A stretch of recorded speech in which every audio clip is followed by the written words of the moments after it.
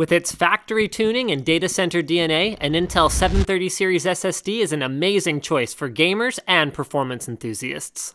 Let me open this video by saying I've got an email thread that's about a mile long with George from Corsair about this case. And I do have a number of complaints about it, but his response of, well, what else can you get at this price that's this easy to build in and has these features is pretty fair. The 450D, if you don't feel like skipping to the end to hear the conclusion, delivers great features at a great price with great airflow and, in my opinion, very good looks. Which isn't to say that I'm going to completely let him off the hook. The packing material is not the best hard foam I've ever seen, but it's not really a concern unless you're having someone else build your system for you and then ship it to you. Alright, so once it's out of the box, this is a bit of an unusual look for an Obsidian. Instead of going for a very plain look with simple straight lines, Corsair has, in my mind, done a great job of delivering solid cooling performance and still having it look pretty clean. Out of the box with the included AF140L fans, it still maintains a professional front bezel look, but because the front design with its removable fan filter is so open, throwing some LED fans in there would be a super easy way to give your system some gamer bling. I think it's a great balance. Speaking of great balance, the top fan filter is pretty much brilliant. Their flexible mesh and magnet solution to dust filtration is inexpensive, aesthetically pleasing, and convenient. The bottom fan filter ain't half bad either. It's much easier to remove and replace without being able to see it because it uses a rigid plastic frame and a few magnets around the edges to make it very easy to position. Now, I guess I glossed over the front I/O when I was talking about the front. There's nothing too special here. Two USB 3 ports, a headphone and a microphone jack, a recessed reset switch, and a large power switch. The power and drive activity LEDs are built into the power button. The side window is great too, a nice large side panel. Window looks great on these smaller cases as long as cable management inside is good, and the 450D is almost as good as other Obsidian cases in terms of cable routing options. Finally, at the back, we find 7 PCI slots, some water cooling tubing holes that Corsair has given up even pretending that people use. Note that they don't even bother including rubber grommets for them anymore. And an included 120mm series, or AF series fan.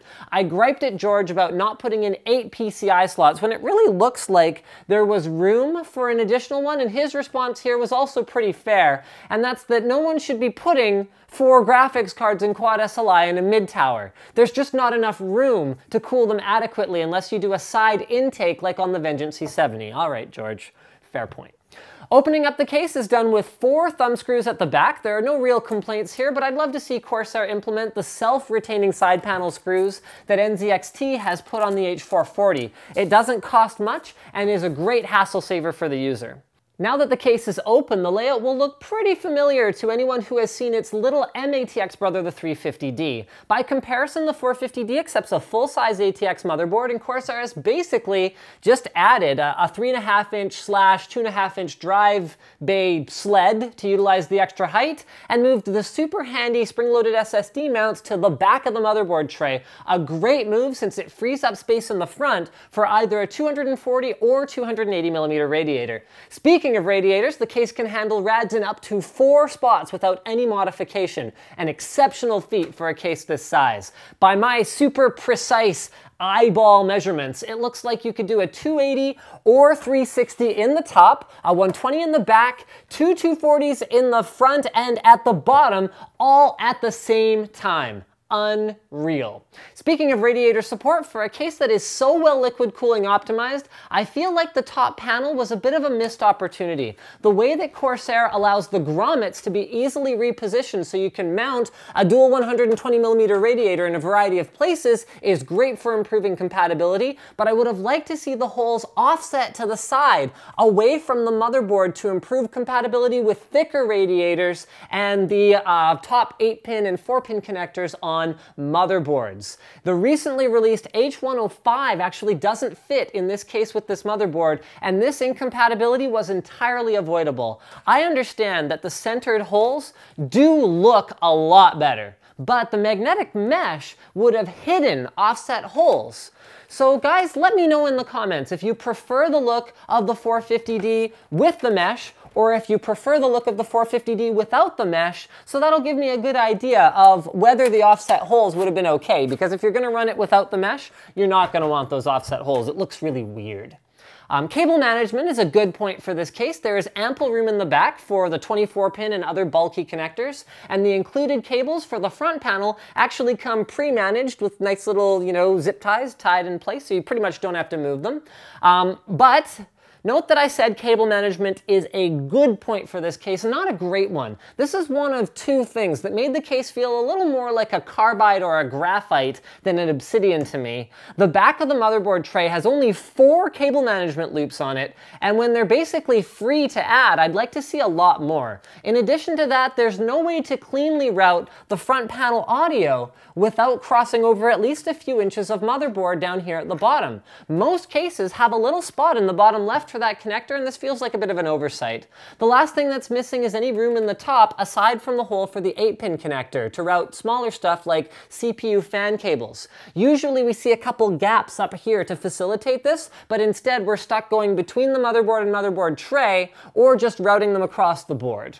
The second thing that felt un-Obsidian-y was the 3.5-inch drive cage. It's toolless, which is great, and while I appreciate the flexibility of being able to hang the cage from the top of the 5.25-inch bays or sit it at the bottom, it just feels a little bit flimsier than the rest of the case and contrasts sharply with the motherboard tray, which is very rigid in spite of the large CPU cutout.